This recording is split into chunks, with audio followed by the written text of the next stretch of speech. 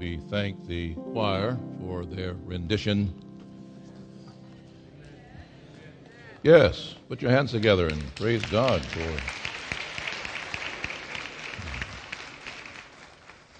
I'm in a teaching mode today, and running about 10 minutes behind schedule, so it means I will run 10 minutes over schedule. Well, I wasn't apologizing, just announcing. That's what's going to be. The day is very serious. On the fourth Sabbath of the month, next week is Youth Sabbath, on the fourth Sabbath of the month, I will get into the crippling effects of this planet on underprivileged people.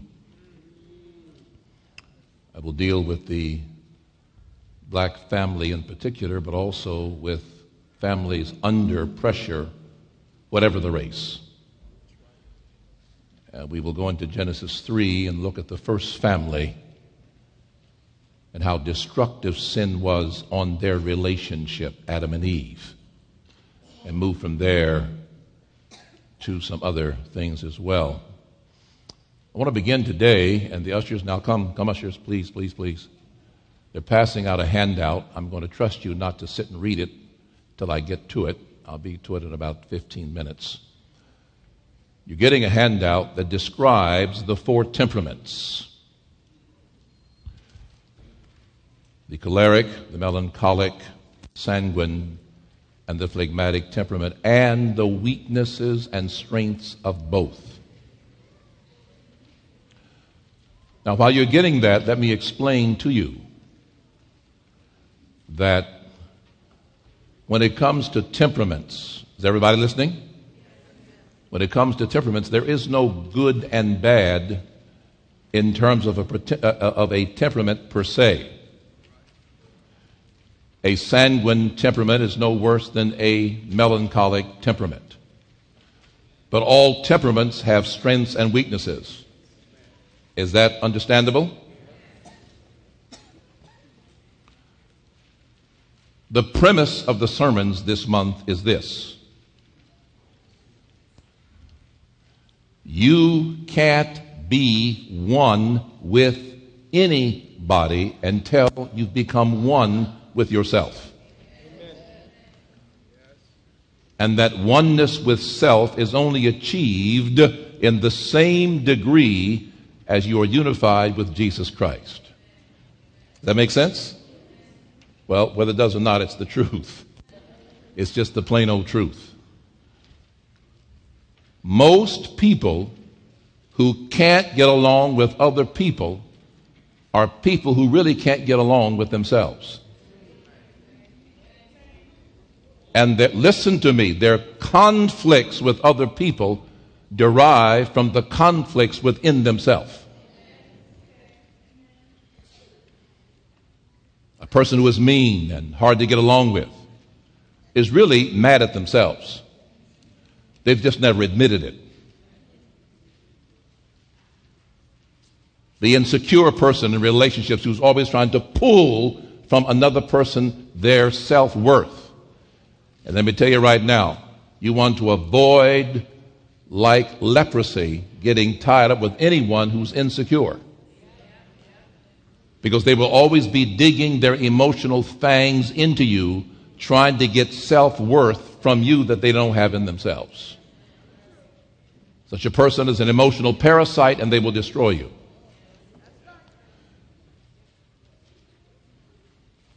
But it's self-understanding. I am convinced from these years I have pastored, and from many, many counseling sessions, particularly marriage counseling sessions, that conflict between spouses is because of conflicts the individual spouses have never solved within themselves. And now they're beating up their partner with their brokenness. One of my frustrations is that so often when couples come to me for counseling, the problem is they usually come to me for counseling wanting me to get their spouse straight. They'll sit there piously and say, now, Pastor, I'm not perfect, but they should just stop right there. I'm not perfect. No but after it. Because until you can deal with your own imperfections, how dare you demand perfection of somebody else? So it's a serious presentation today, and before I'm done, some will feel quite uncomfortable. But that's the work of the Holy Spirit, not the work of Henry Wright. Shall we pray? Bless us today, Lord, in what we seek to do. In Christ's name, amen. I want to just recognize someone who's been listening, Brother Daniel Cristo Spiro. I hope he's watching now. He watches us from Australia and has been thanking the pastors for these sermons on oneness. And I want you to know, Daniel, that we're praying for you and the things that you shared with me in the email. Open your Bibles, please. I'm going to begin this sermon by reviewing. I got fussed at all week by email, by text, and by call because I did not really do all 6 of my points last week. I'm going to review them in 5 minutes. Put them on the board, please, up on the screen. First, read it. Marriage requires 2 singles who are trying to reflect God's image. That was number 1. And the text we used there was Genesis 1:26.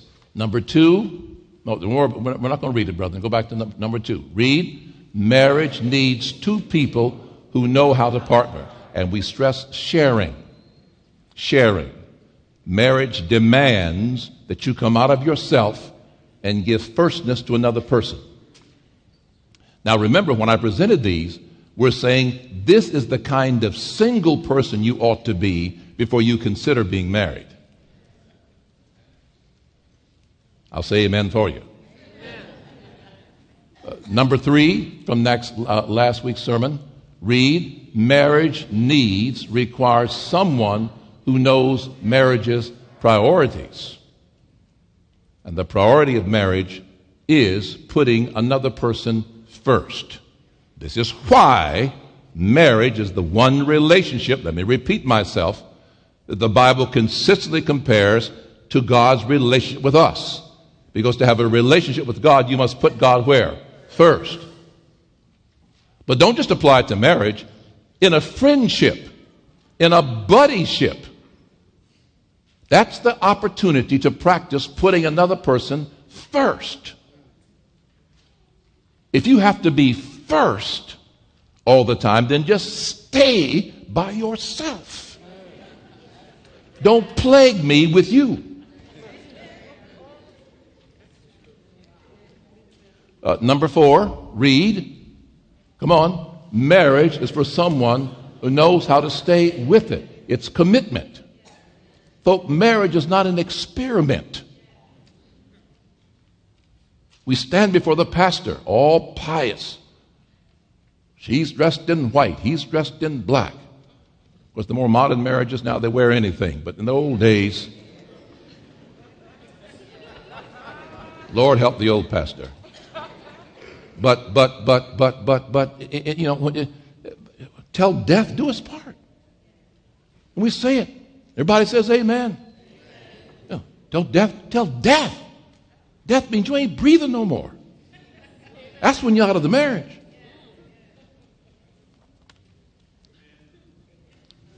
Now, sometimes, say I'm a nice guy. Sometimes you have no choice. Sometimes the death of the marriage is before you stop breathing. See somebody just breathe a sigh of relief because they've been divorced and they just felt real bad. Now I'm giving you relief.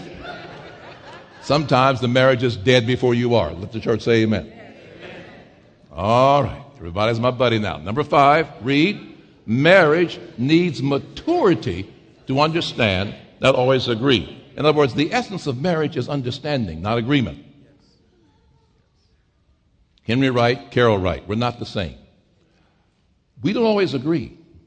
Even after 50 years of marriage, we don't always agree. But she understands me. I understand her. Enough to know when to shut up and move on out of the room. Go find something to do. Let the brethren say amen. You're not going to win. You're not going to win that, brother. Just find something to do. Go do a jigsaw puzzle. Do anything. But that's over. See, understanding. Not agreement. Understanding.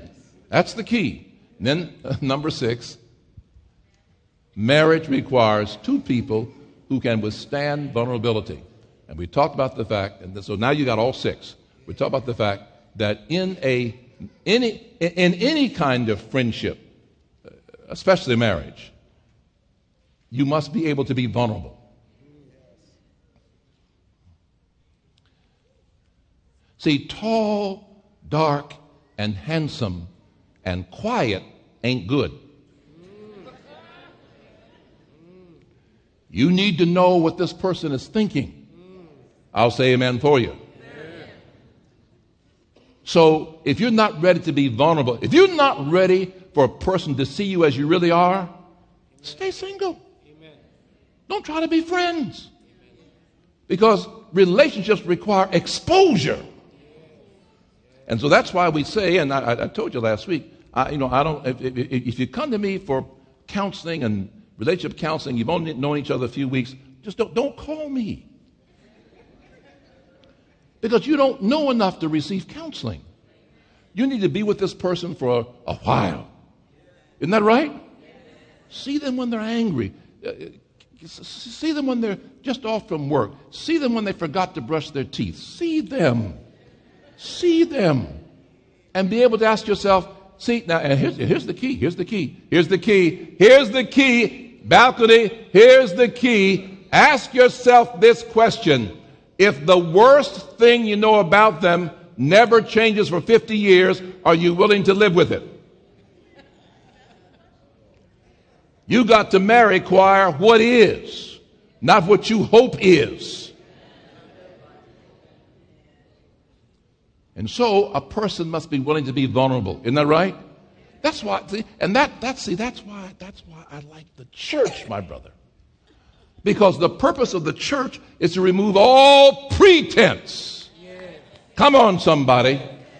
Remove all, just come in here and be as we are in Christ, broken, fixed, strong, weak. We ought not ever have to pretend in church.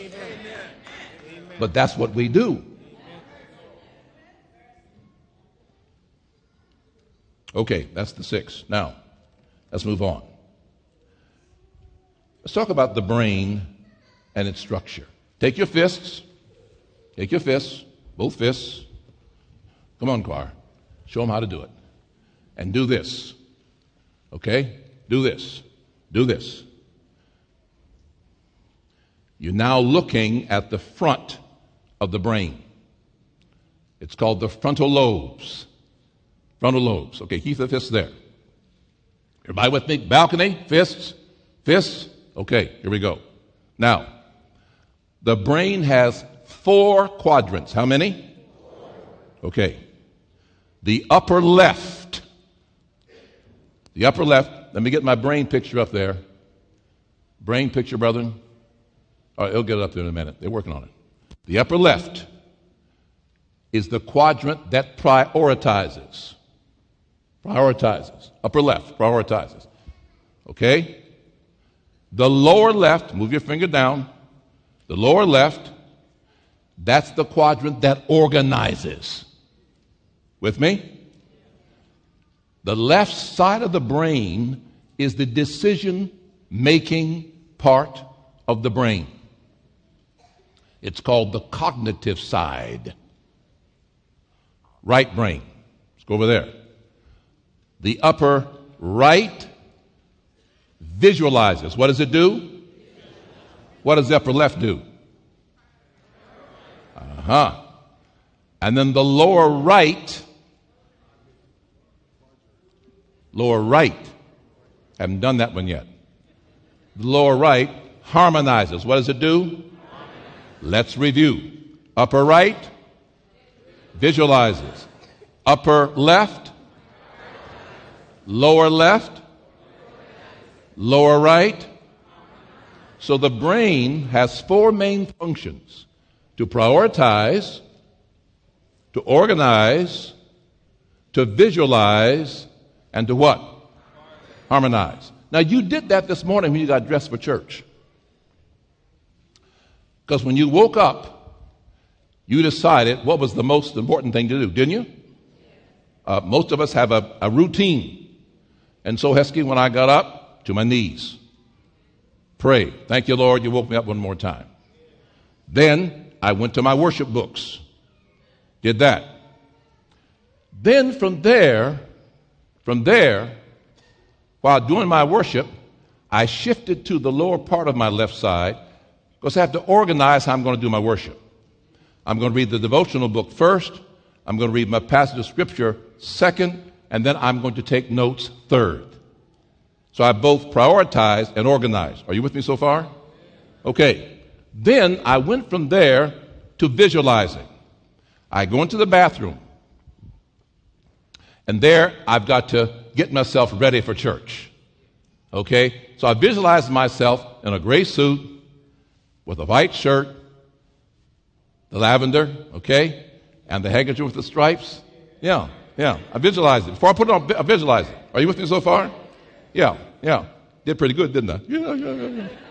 And then from there, before it's all done, I harmonized it in my mind. I went into the room, Sister Wright. I showed her 3 ties. Which tie would you pick? She picked this one. Give her a hand. Yeah. And now I'm harmonized. Now you do this every day without thinking, don't you? You shift from one part of the brain all the time. Prioritize, organize, visualize, harmonize. You do this every day. Some people do that when they eat. Every day. Everything you do, you use these quadrants. Are you with me so far? Everybody listening? Now, the next part I'm going to teach you, some folk disagree with this, but my experience in counseling has told me this is valid. Studies are showing that each person has a lead quadrant, and that lead quadrant determines their temperament. Okay? Now, some of you have heard this before. It's old hat, but just stay with me because I'm headed somewhere. Some people, by nature, tend to be a prioritizing person. And people who are that way, let's shift to the next slide that defines these. And now you're looking at your sheet. People who lead with that upper left, they are called choleric. What are they called? They're choleric. People who lead with that lower left, the organizing quadrant, are called melancholic. What are they called? Melancholic. People who lead from the right upper, the quadrant that visualizes, they're called sanguine. What are they called? Sanguine. And people who lead most of the time from the lower right, people who tend to be more harmonious and gentle, they're called phlegmatic. What are they called? Phlegmatic. Every person sitting in this room has a lead quadrant and a secondary quadrant. Your pastor is melancholic, choleric. I'm an organizer. All you have to do is listen to me preach a sermon. All my sermons follow the same pattern, if you really listen. Now, those who have never really listened to me don't know that, but if you really listen, I organize things in my head first. Then I prioritize what I'm going to do with it. But because I'm a melancholic choleric, that has produced in me certain kinds of tendency. Look at the sheet. Look at the sheet. So the melancholic person, look down at the sheet. You see on the positive side, I work well alone. I'm a planner. I like charts and graphs, organized. I like quiet. It's very unnatural for me to be standing in front of you and preaching. This is the Lord in me. I'd rather be sitting up there in that balcony quiet by myself. Now, I am proof. Hey! Watch me now. I'm proof that when God gets in you, hey, he can override the temperament. Somebody say hallelujah. My temperament does not belong up front. Don't like it? Thank you so much, America, for the word of encouragement. Says I do a good job. Praise God. God gets all the glory. This is not naturally me. Growing up at home, you couldn't get me to stand up in front of people and do anything. I'd be so nervous I couldn't see. So I'm proof that your temperament doesn't have to be your master. Jesus is your master. I'm also, my secondary is choleric. Besides being organized, I'm a person who's an activist. I'm decisive. I love challenges. That's why I'm pastoring Takoma Park Church. I like challenges. Give the Lord a hand, huh? Yes. Leader, organized. That's the positive side. Oh, but look at the pastor's negative side. You're praying now. Praying now. Melancholic. Look at there. Easily depressed. I never experienced that. Naive, idealistic, can be. Threat you to extremes. Yes. Yes. I watch the money. You've seen that in church, haven't you? Pastor has you look at that grass. I watch the money. Doesn't do well under pressure. Doesn't apply to me. I do quite well under pressure. Needs time to do things, kinda. Hard to please, sorta. Self-centered, can be. Pessimistic, sometimes. Moody, can be. Revengeful, watch me now. Okay. Now here's the thing. Here's the thing, choir. I want you all to listen. They'll get it. When you look at those negatives of my main quadrant, what does that tell you? I need to be in the hands of Jesus. Isn't that right, choir? See, folk, listen to me. Now I'm getting into the sermon part. I'm trying to show you today that Satan was watching when God formed the human brain. He knows about the quadrants. He knows how to tap. You see, if you study Moses was a melancholic. He was a melancholic. You don't mess with Moses. That's why he killed a man. He killed him. And don't mess with Moses. He'll take you out. And yet Jesus said, talking about the power of the Holy Ghost, Jesus called him the meekest man that ever lived. Give God some glory. I'm trying to tell you, you got to take that stuff and give it to God. So whatever you find out about yourself today, don't get discouraged. Get on your knees. So these are characteristics I have to deal with. How many of you are going to pray for your pastor? Yeah, pray for me. Now I have confessed publicly. See, so you know now, like in the board meeting, board members, if you see me getting a little quiet, you need to pray. Because I'm wrestling with Henry Wright. See, because I can come out of I can get sharp on I can get sharp. My tongue can become a razor. You see that happening, Sister Clerk, Romania? She sits right by me in the board meeting. Just put your hand on my arm. Pray, Lord, keep him, hold him. Brothers and sisters, until we can trust each other with each other, how can we be one? See, rather than talking about folk, pray for people. There are a lot of times when husbands and wives are going at one another, they need to just shut up and pray. Let me say it softer. A lot of times, when it's rough at home, what y'all need to do is stop discussing that thing, because it ain't going nowhere, and pray. A lot of bad stuff would never happen at home if the two people would just shut up and pray. Would somebody please say amen? See, the problem is, here's the problem. And you single folks, keep this in your mind. See, people get caught up in trying to win. You can win an argument and lose your marriage. Winning ain't everything. Jesus lost his life and saved the planet. Come on now. So look at this. Look at this. Now, look at yourself. Find yourself. If you were in a counseling session with me, you'd have to take this sheet and circle everything that applies to you. I'd give you 5 minutes to do that. And then I have an evaluation process I go through. So take the sheet home and don't lie. Don't circle decisive when you can't make a decision. Just don't circle that. Be honest. Go home by yourself and circle what applies. Is that all right? If you're married, you and your spouse together, do it. And then trade the sheets and see what you see. Because here's the thing. Here's the thing, my brother.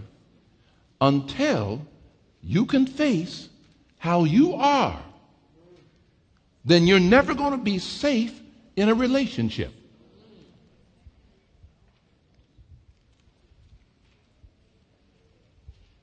So let's keep going. So with these brain leads, and you can see some of the key things that go with you. Now I need everybody's attention.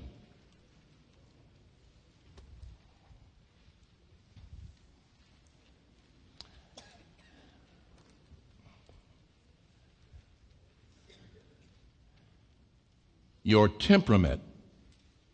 Listen. Your temperament, your brain lead, is the reason why you're having trouble getting along with certain kinds of people. Let me explain it to you. My wife is a phlegmatic sanguine. So we both lead from the lower part of the brain. Both of us love quietness. We're joined there. Both of us love the read. We're joined there. My wife's an accountant. We're both organized. That's where we join. That's where we get along. That's where we have a good time. But she's also a sanguine. And I'm a choleric.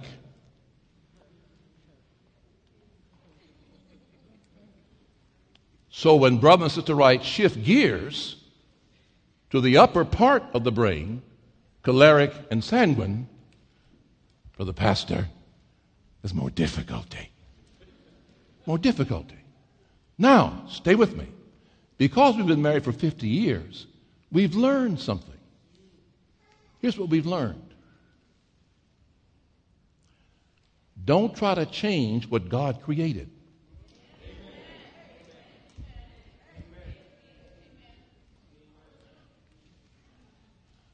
Let me tell you, choir, why most marriages fall apart in the first 5 years. Because they spend the first 5 years trying to change what God created.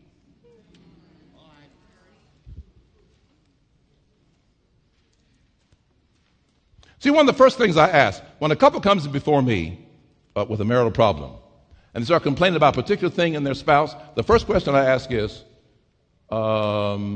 were they like that before you married them? Well, yeah. Oh. End of session. You married it. What do you want me to do? I ain't God. I didn't create them. You understand what I'm saying, folks? That's what you married. Yeah, but I thought, and here it comes. I don't want to offend anybody. Dumbest thing that comes out of a married person's mouth.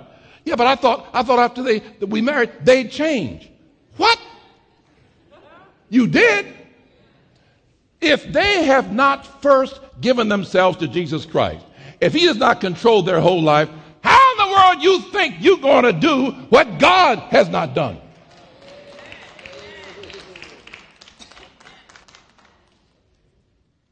Just ease up. Pray. Because until they choose themselves to give themselves to the Holy Ghost, all your complaining, fussing, threatening, intimidating is not going to change them. Are you with me? So we have a problem. See, for instance, melancholic people are very irritated by sanguine people. Because melancholic people are on time, organized. Come on, y'all. Sanguine people, time? Time?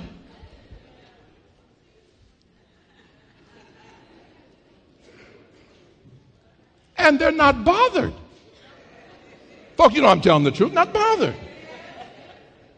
I'm running a little late.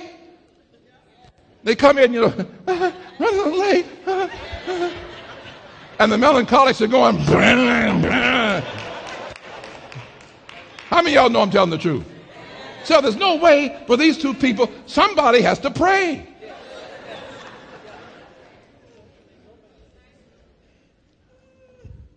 Phlegmatic people are very turned off by cholerics. Phlegmatics are recessed. They don't like to take charge. And so phlegmatics consider cholerics to be bossy. And so when the choleric is up front taking charge, the phlegmatic is saying, I just wish they would shut up and sit down. How come y'all laughing? Some of y'all know what I'm talking about. Yeah. Just the phlegmatic, and the phlegmatic, they're not, see, the choleric, they're upset about everything. Nothing's right. Got to be straightened out. The phlegmatic is saying, would you please take a deep breath, inhale, and let life move on? It's because of this, phlegmatics make excellent parents.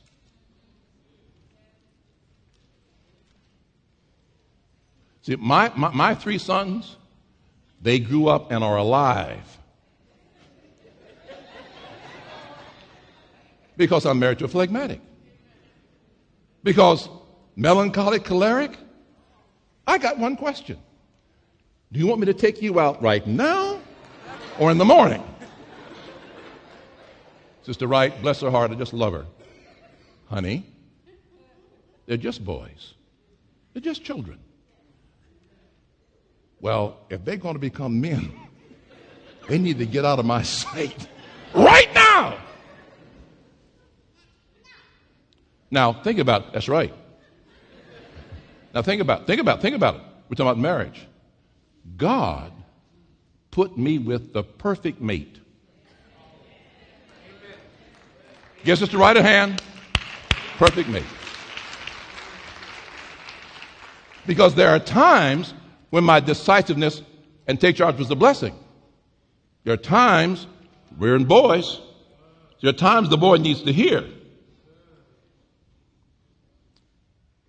This far, no further, no negotiation, sit down, shut up.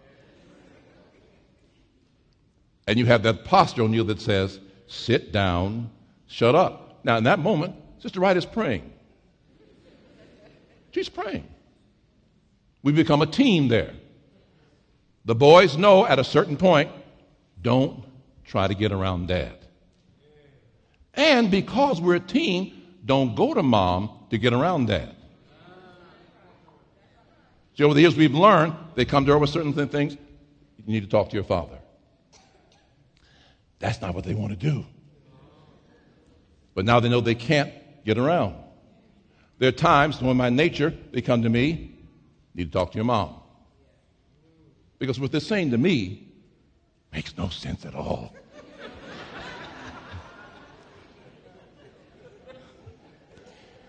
None. Go talk to your mom. And then she'll come to me and explain why this craziness should be permitted. What I'm saying to you folk is, you need to give thought seriously while you're single as to whether you match up, because love alone will not keep a marriage alive. Good sense will.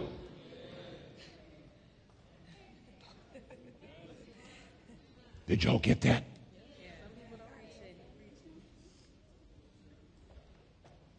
Now,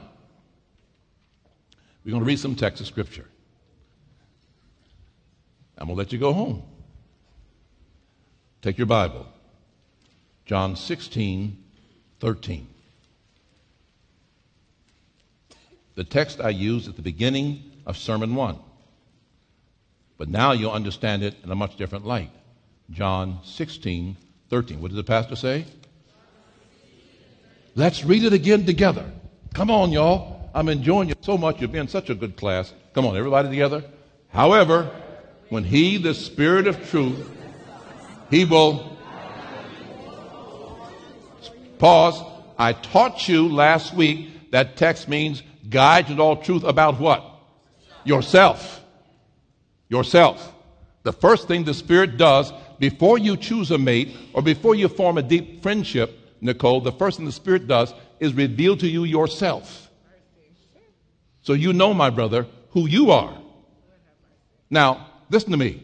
There are folks you can be friends with, but everybody you can be friends with is not somebody you can marry. Choir agrees. The choir agrees with me. This choir agrees with me. Okay? So he reveals to you yourself. This is why we have church. This is why we have positions in church. This is why we have various, as the choir has 4 parts, because most choirs don't sing bass anymore, which offends me deeply. That's a whole nother pet peeve of mine about gospel music. Sing some bass. But anyhow, okay. But it's like the choir has 3 or 4 parts. You do best when you sing the part your voice fits. Okay? So you do best when you marry the person that fits with you. And that takes time. What does it take? Okay. Spirit of truth has come. He will not speak of his own authority, but whatever he hears about you, he'll reveal to you and show you things to come. Let's go to the next text. Next text. This time, we're going to Lamentations 3:40. Lamentations is a little book after Jeremiah. Jeremiah, Lamentations. Lamentations 3, what verse? 40.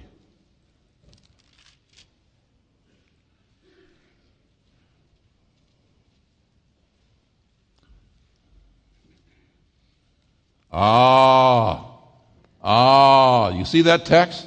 You like it? Let's read it. Come on. Let us search out and turn back to the Lord. Let me translate it for you. Let us search, Lisa, to know who we are. Finding out, let's take who we are back to the Lord.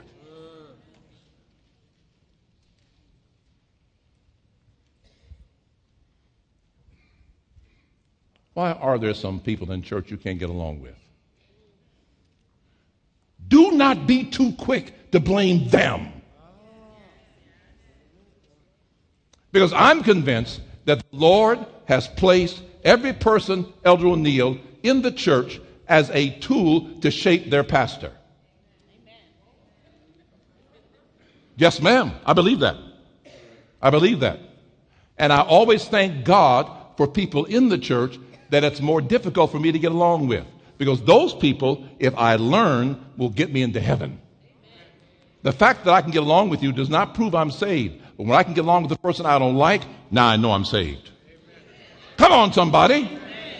And the mistake we make in church is, Robert Smith, we pile up with the folks we like. That's not Christianity. And cliques and groups in the church based on sameness are not proof that God is in this place. But when we can cross lines and races and nationalities and languages and pile up then this church is on its way to the kingdom of heaven.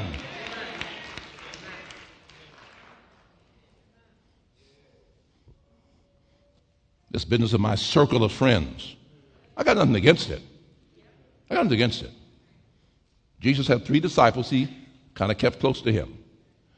But brothers and sisters, and that's why we're doing this, trying to work on this thing of us getting to know each other, getting to know each other. You start with a person's name. Shake hands with everybody.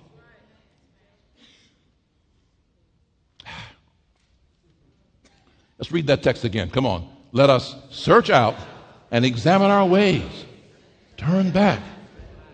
Matthew 7:5. Matthew 7:5. Woo! Woo! Okay, it's Jesus talking now. Read it. Hypocrite. No, stop. I want him to call you a name one more time. Come on. Read it. Come on. Hypocrite. Read on. First, remove the plank from your own eye. Then you will see clearly to remove the speck.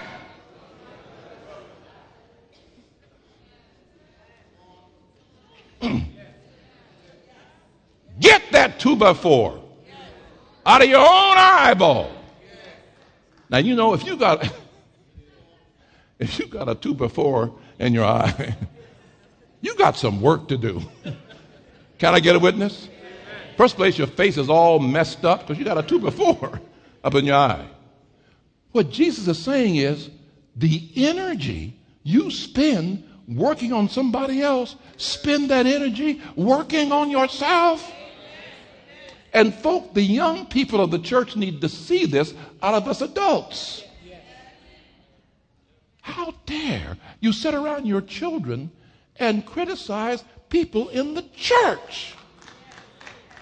How dare you sit around in the house and criticize even the pastor and then wonder why the young folk don't join the church when the pastor makes an appeal. You've told them at home that the pastor ain't got no sense. Why would they join the church under somebody who ain't got no sense? No, my members don't talk about me like that.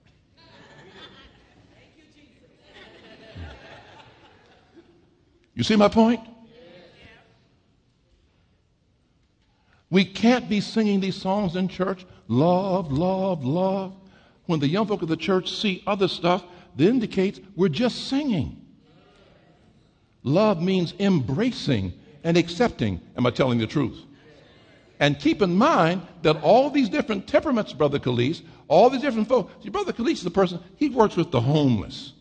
That means Brother Calise has a non-judgmental spirit.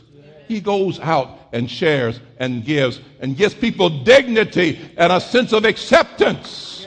This is the work of the Holy Spirit. Amen. Amen. So the person you meet at Takoma Park Church that you find it hard to like, God sent them to the church just for you.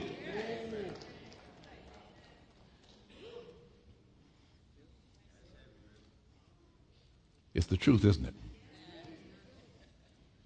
It's the truth.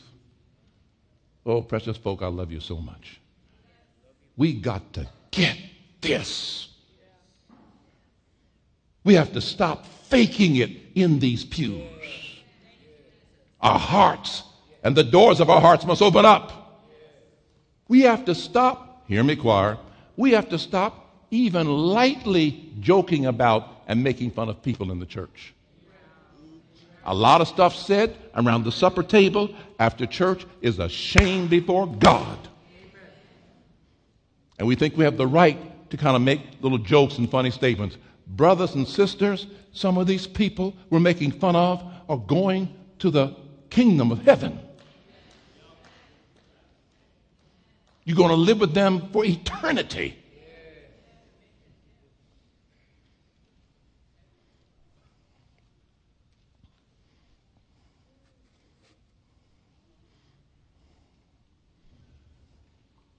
My final text.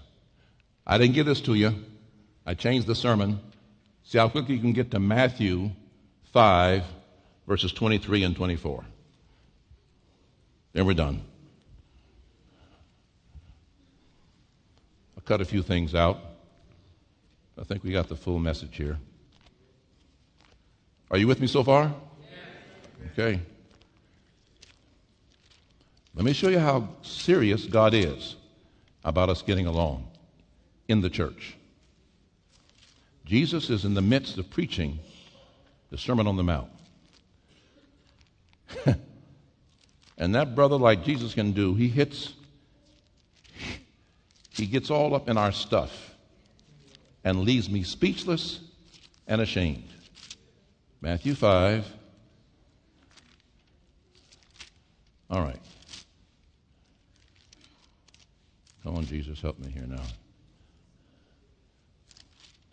Haven't been feeling good this week, and I'm getting tired, but I got to get this text. Okay, 5.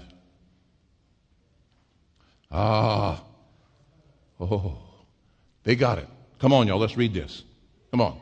Therefore, and whenever Jesus says therefore, he's making a point. Let's read. Therefore, if you bring your gift to the altar,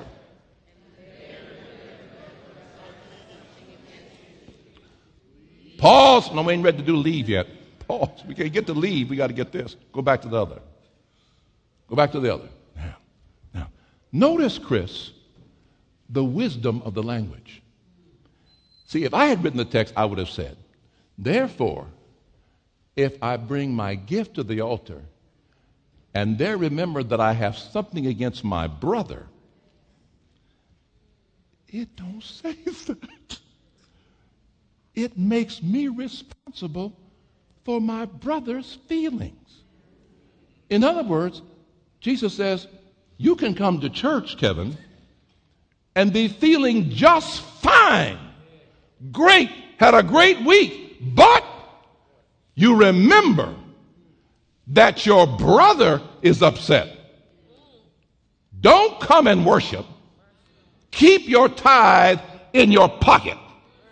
Leave with your good feeling, doing fine self, and find your broken up, hurting brother.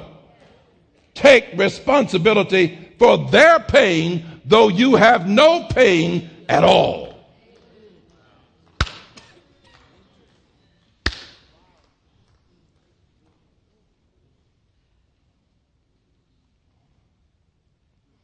How many times have I had couples come before me and one will say, look, they got a problem.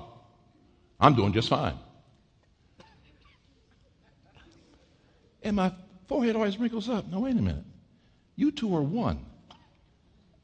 They got a problem. You're just fine. And you're one.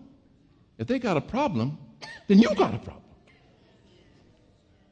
How can you be doing just fine with someone that you're one with and they're upset? How can you have food and your neighbor has none?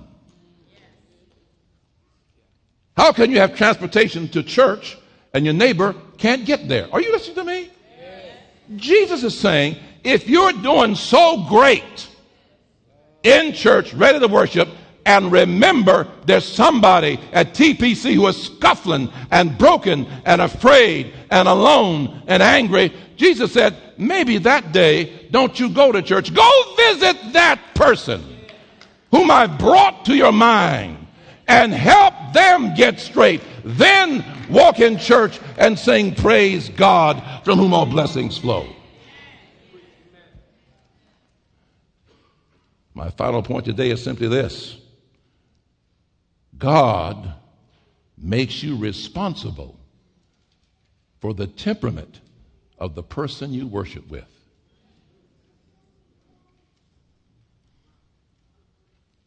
Find a way, just as I am. Find a way. Find a way. Find a way to be one.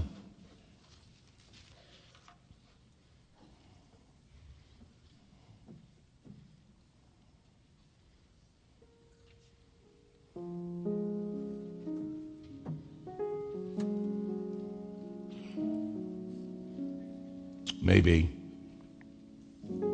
as a result of the day's message, you understand yourself a little bit better, just a little bit, not a whole lot. See, if I was giving you this same instruction in my office as a counselor, we would have spent 2 hours together on this, helping you to see who you really are, helping you to stop fighting against natural tendencies and just give them to Jesus.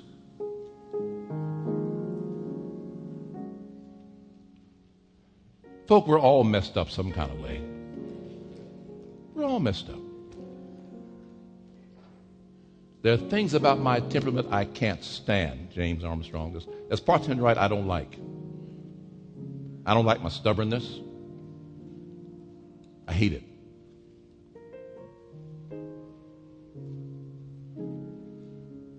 I don't like my impatience. It's natural, Amari, for a choleric to be impatient. I don't like that part of myself. I don't like being pushy. And every day, how often did I say? Talk to me, how often did I say? I got to give that stuff to Jesus. Growing up, Chris, I never liked that part of me that can hold stuff. It's a natural part of a melancholic. You do me, I'm going to do you. May take a year, may take 10. Here I come. The Lord had to give me victory over that, folk. How's the Lord going to take somebody like that to the kingdom of heaven? You listen to me? If you're not willing to admit your brokenness, you cannot be saved. So if you sat through this sermon patting yourself on the back, well, I'm not this, I'm not that, you're probably lying. Every adult sitting here has got something broken, something that needs fixing, something that's not yet bent and bowed to God. Everybody sitting here should have seen themselves under the microscope and said, Lord, have mercy on me.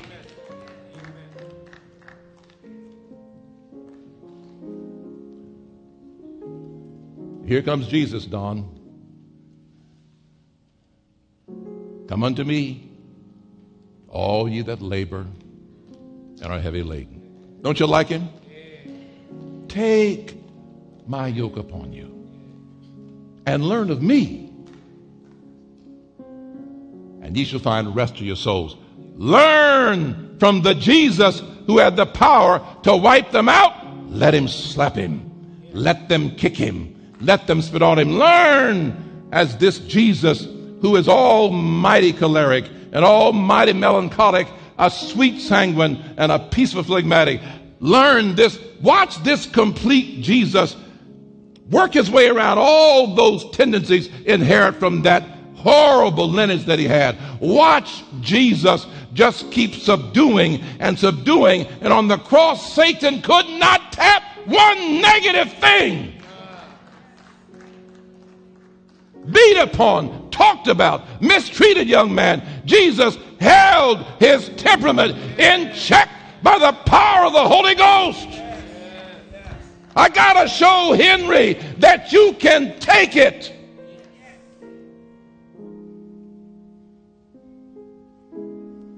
Father, forgive them. They know not what they do. And I can see Satan say, man, I thought I had him. I thought that power and majesty would break through. Instead, he's forgiving them.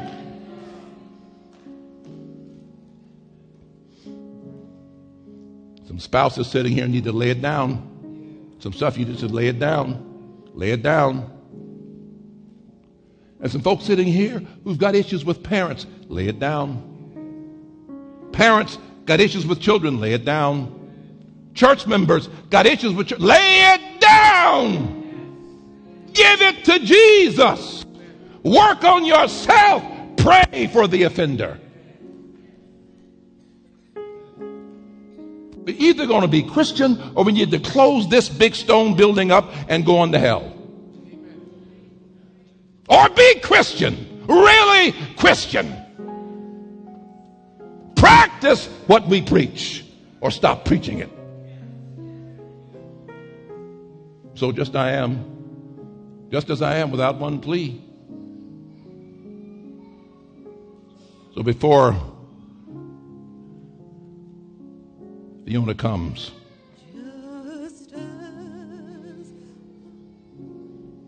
before she sings, hear me.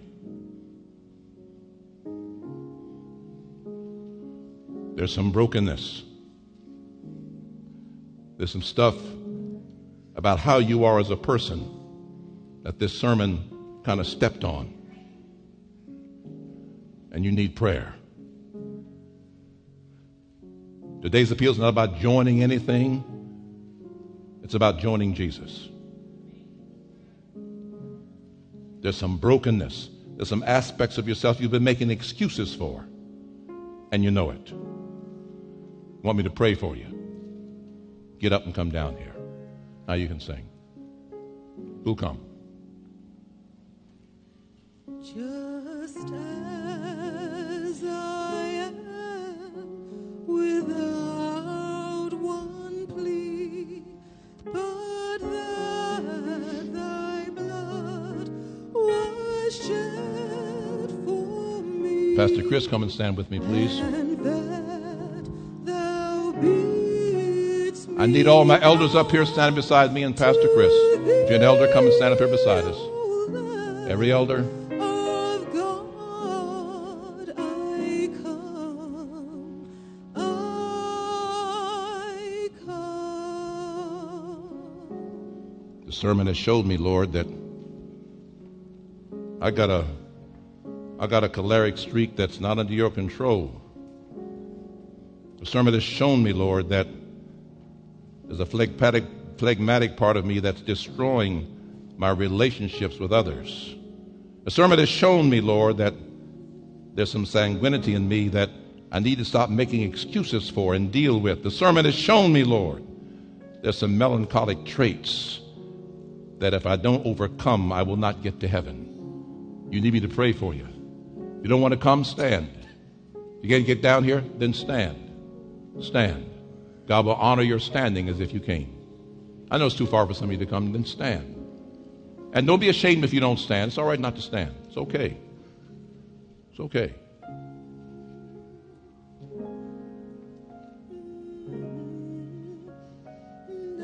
Now, elders, I want you to reach out and touch somebody. And then once you're touched, reach back and touch somebody behind you. Put on back. Reach to somebody behind you and touch. Till everybody is being touched. In the aisles, touch. In the balcony, touch. Whose blood can cleanse each spot, oh, I need help.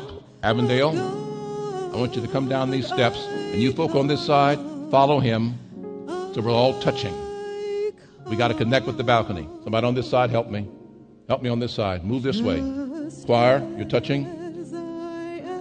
We got to connect with the balcony. Come on, someone on the balcony. Move toward Avondale till we're touching. I want the bottom connected to the top. Please help me. I need a line touching along this side. I won't be satisfied till the bottom is connected to the top. Come on, folk, back there. I need your help. Move this way. Move this way. Please help me. Please help me. Please help the pastor. We got to touch all the way through. That's it. Yeah, you got to connect here. Got to connect there. Stretch till we connect.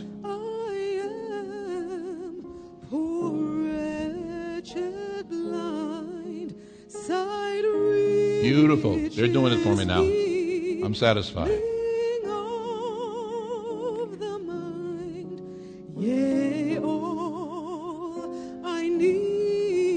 Thank you. That's precious up there. Thank you. Thank you.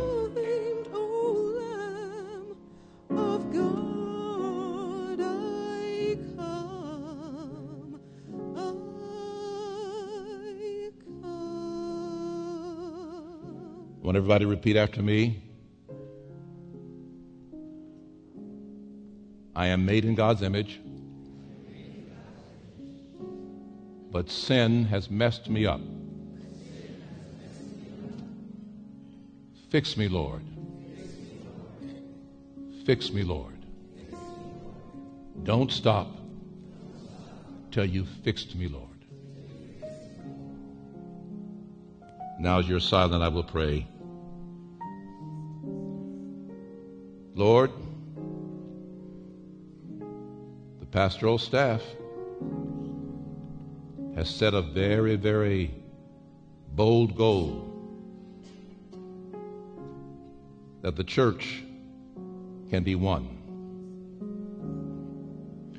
Today we have seen all the differences in us that make that a challenge. How can a melancholic get along with a sanguine? Not without Jesus. How can a phlegmatic become unirritated by a choleric? Not without Jesus. Not without Jesus. Because sin has emphasized our differences. We learned from Pastor Jeff this morning that we can be one in you.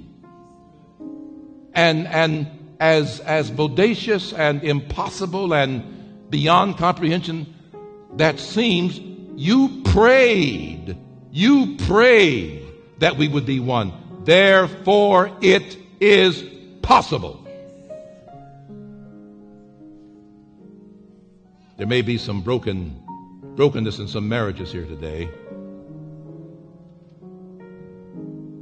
And the problem with marriages, Lord, as you well know, folk live together so long they just give up and they just exist. There's no real love. There's no real communication. They just get along. Seems to me, Lord, like something as wonderful as marriage should be more than just getting along.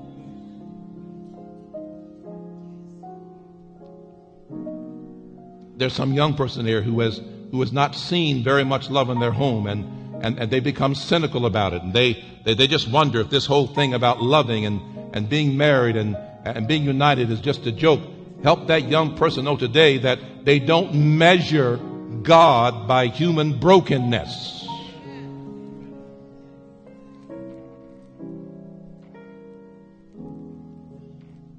There's somebody here in the sound of my voice listening to me online who's hurting, who's angry, who's become cynical about the church. They see all of us as a bunch of hypocrites, and they're right about that part. But they forget the church is God's fixing place. And so we admit, the members of Takoma Park, Lord, we admit today we're not finished yet. We're still a work in progress. But we are, by the grace of God, making progress.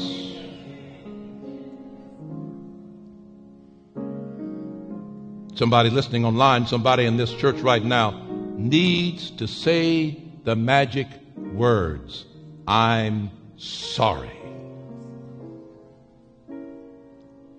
And then somebody else needs to say those words even more difficult than I'm sorry. I forgive. That rips my heart out. Because when I say I forgive, I'm submitting. I'm letting it go. And I want to see some blood. The only blood that counts is the blood shed on Calvary.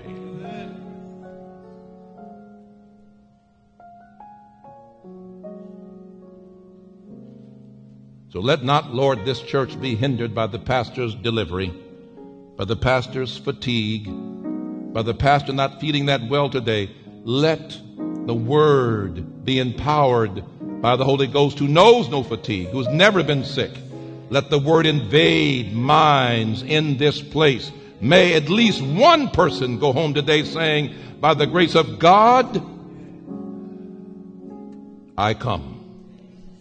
O Lamb of God, I come, just as I am, trusting you to receive me, and being so thankful for being received, I now have joy in receiving others. To this end we have prayed. To this end we have given thanks. To this end we have joined and touched.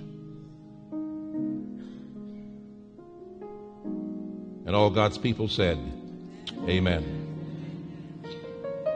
Return to your seats.